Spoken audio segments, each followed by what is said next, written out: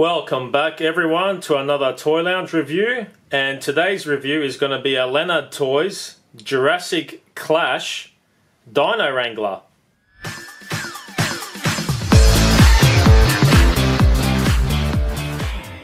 And if you've ever wanted a G.I. Joe / Jurassic World crossover, look no further. This is the toy line for you. You have the Jurassic Clash logo up the top. Beast Taming Squad, which is I guess the theme they're going for with this toy line. Articulated action figure. These action figures are from the Lanard core line, the newer articulated ones.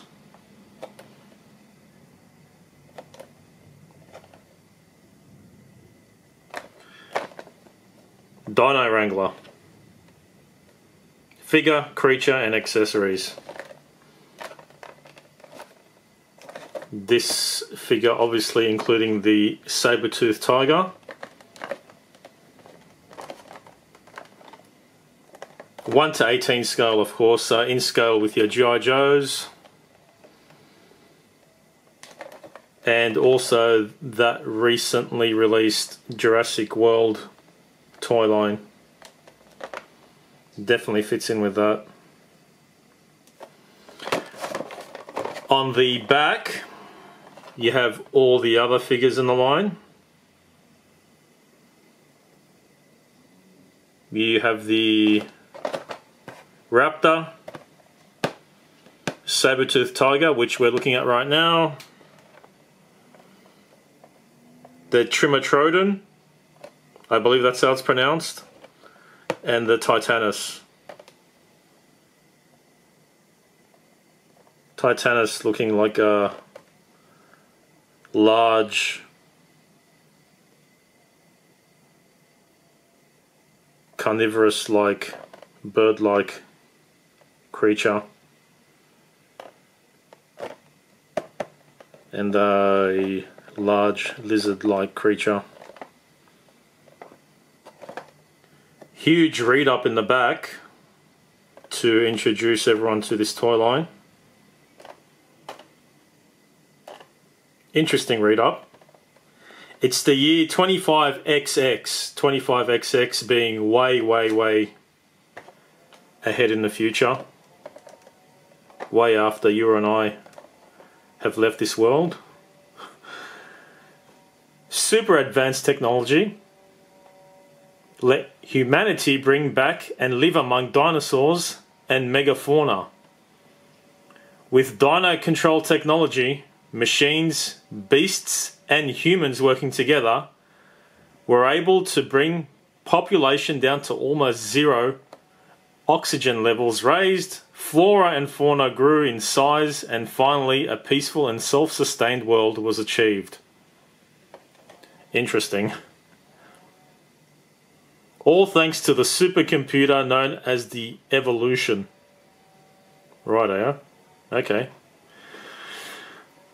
The very apex of human technological achievements until the singularity, also known as the Cybergeddon, happened. Okay. The sentient evolution disseminated humanity and enslaved all remaining living creatures. Kids under 10, if I've already lost you, I do apologize. It kind of gets a bit complicated here. Telepathically controlling dinosaur and humans alike, creating the final impact. The final impact. A military unit specialized in hunting down humans and feral dinosaurs for total world domination. Wow, things are getting bad. So this is of course the I'd say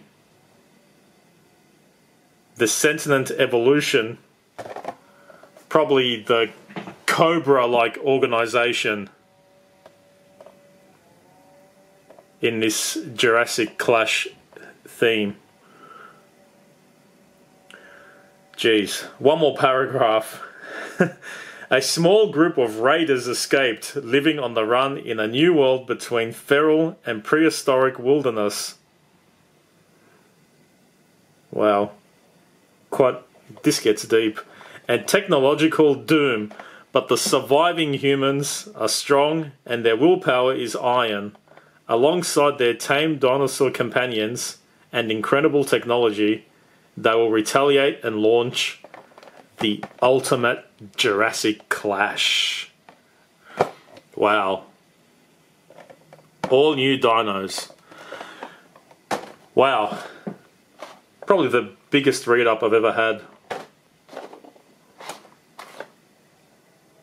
But yeah. Okay. I think we've looked enough at this packaging.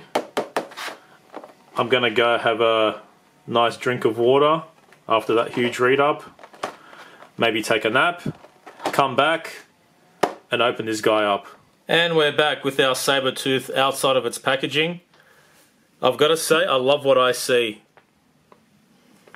The combination of the action figure and the sabertooth, unlike anything I've seen in a while, especially in this scale. Taking a closer look at the figure first. Now, as I mentioned before, this is one of the newer sculpts from the Lanard core figures.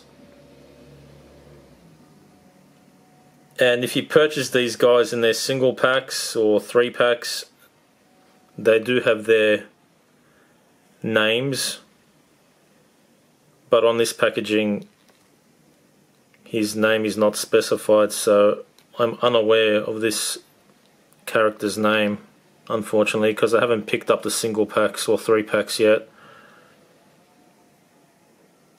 simply because they haven't been available where I am.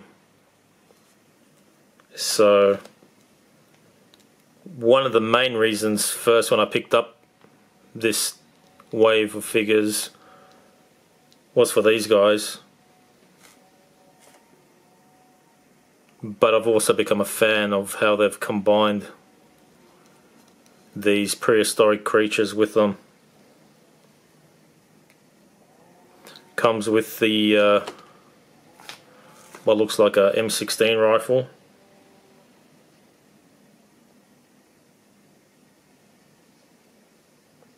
I think that's the M16. I keep forgetting my rifles.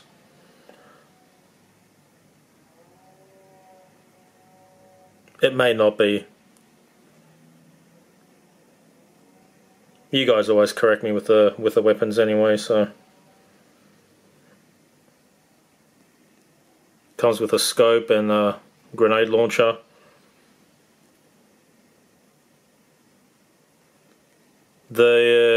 It is a rubbery plastic. What I don't like is this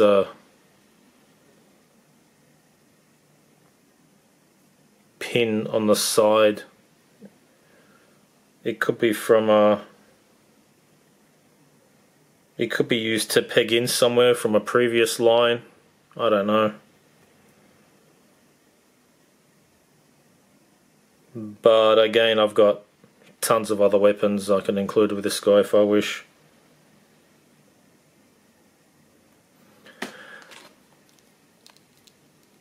The figure himself, give you a closer look at the head sculpt.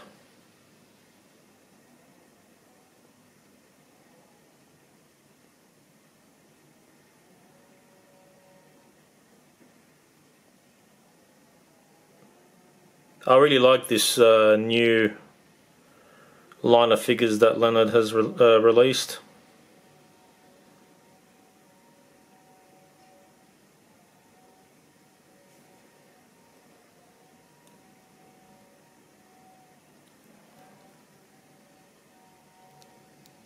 I'm quite impressed.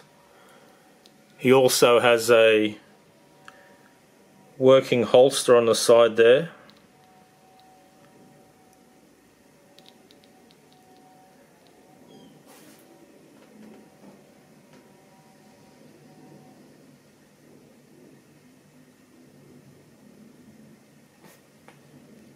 He also came with a pistol which fits into that. I'll show you guys that shortly as well.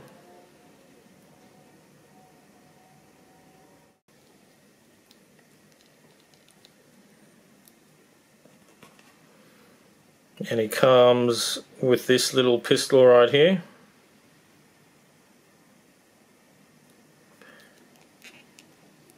Which easily fits into his holster right there.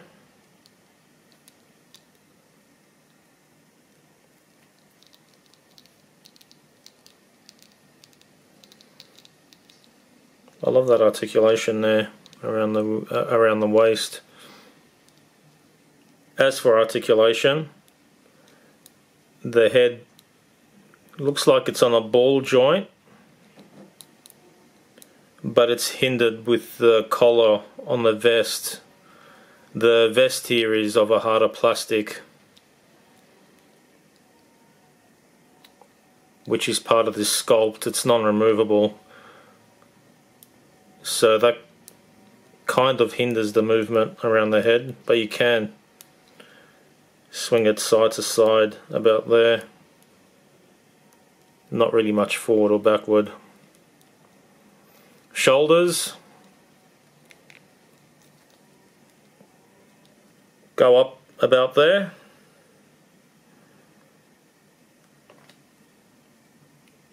Rotate all the way around. He has a swivel on the elbow, so rotates at the elbow, full 360. Bends at the elbow.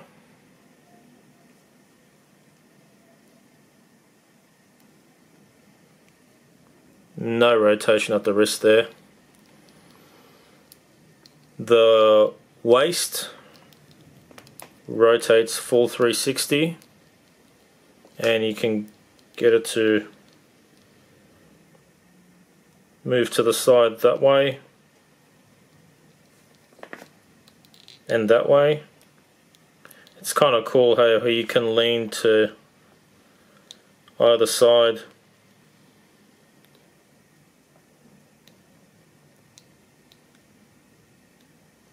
Interesting.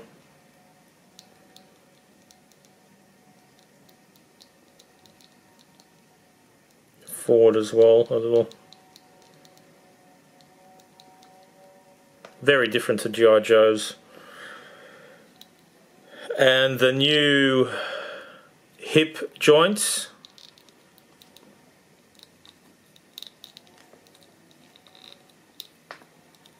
Let's see how these work. So they're on a, looks like a ball joint, ball socket joint.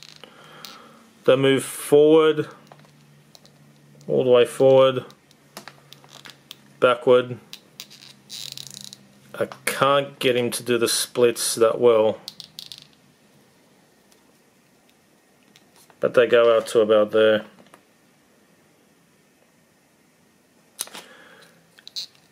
Knees bend, and there's no articulation in the foot.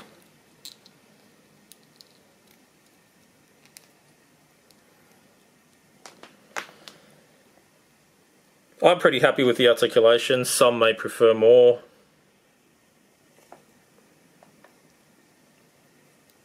But I'm fine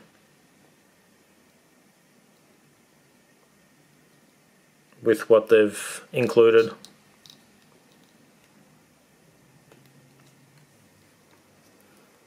We'll just place him on the side for a minute. Get a closer look at this guy here.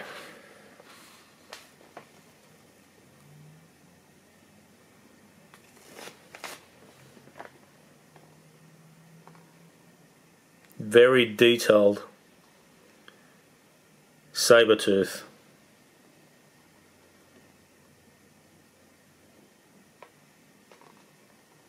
I'm loving this.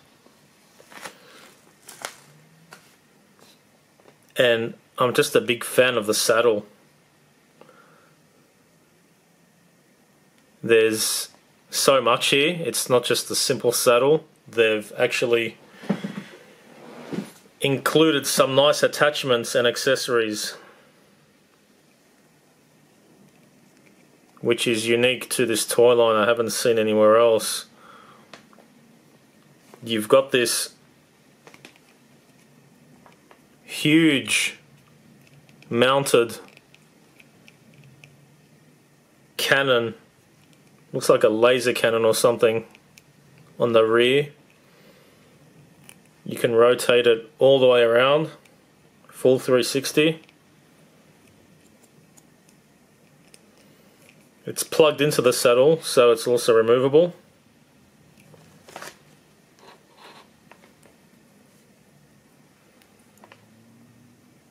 And it also swivels up and down.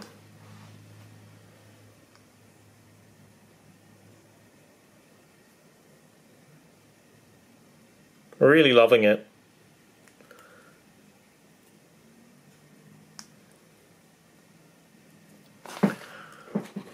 Plug that back in.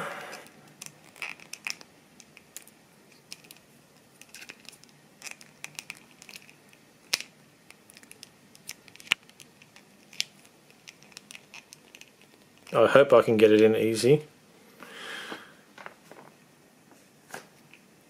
And the detail they've done with the strap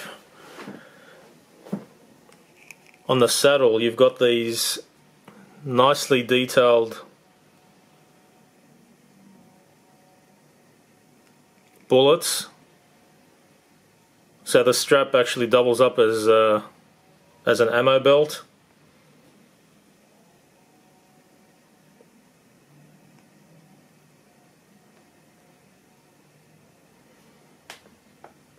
The paintwork on the sabertooth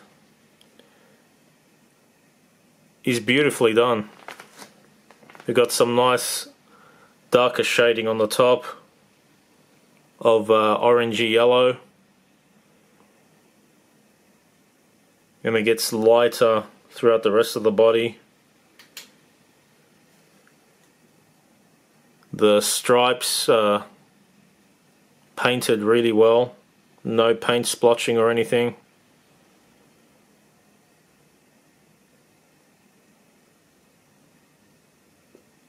I mean, if you're just a collector of prehistoric figures, you can, all this stuff is removable and you can just display it as a sabertooth tiger on its own. No articulation on this tiger, unfortunately. It's just a big statue. Quite heavy as well, it's got some weight to it. It's a very solid plastic. Doesn't seem hollow or anything like that. These pouches, I don't think you can open them up. No. You can't open up the pouches. I thought you could. But you actually can't, it's all just one piece.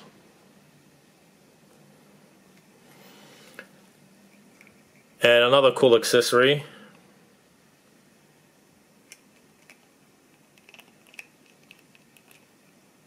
is this huge blade that fits into the sheath on the side.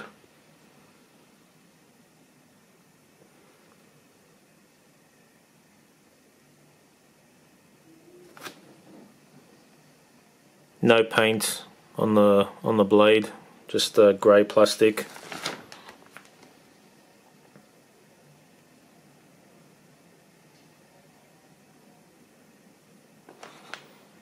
Fits back in there, and you can also unplug that sheath if you'd wish. I think I'll just leave it on for now.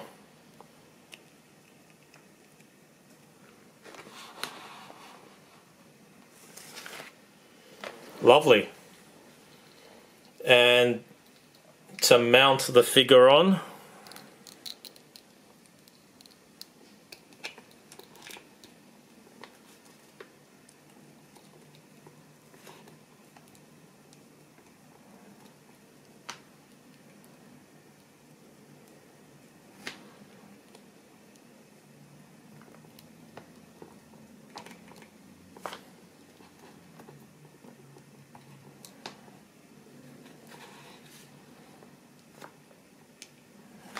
I think he sits quite nicely on there.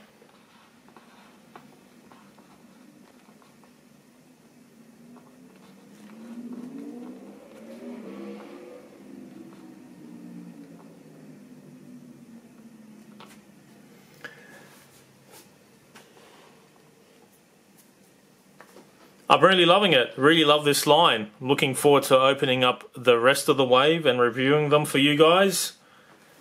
Let me know what you think. Is this a line you'd like to pick up? Stay tuned. I'm going to have a lot more of this wave. Thanks for watching, guys. Stick around till the end of the video. I'm going to have some photos of this guy posed with some other action figures. I'll see you next time.